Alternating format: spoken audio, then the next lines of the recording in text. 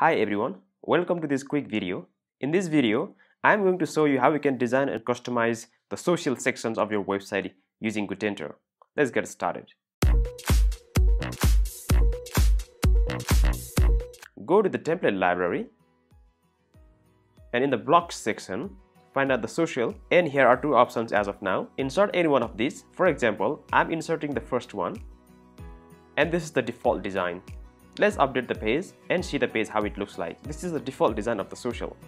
Let's go back to the edit page. The first thing is you can change the icon from here, like Facebook, Twitter, Instagram or whatever. If you search here, you can find this, Messenger and like so. If you want to add more, you can add from here and delete from this delete button.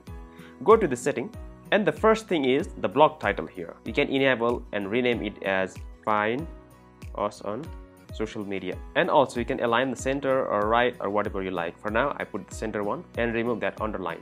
In the free version of the Gutentor, you have only one template here, and in the display style you can set either inline or column. For now I keep column. In the column section you can set the number of column here. For now I put the 5 here. In another important thing is I recommend you to turn on this setting so that when people clicks in this particular icon, the page opens in the new window. Go back to the style setting. The first thing you can do here is change the icon size here. For example, I put this 30 and also icon color.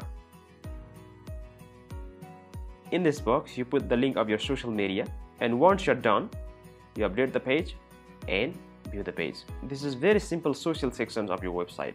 This is how you can design and customize the social section of your website using Gutentor. I hope you enjoyed this quick video. For more tutorials like this, subscribe to our channel and I will see you in the next video.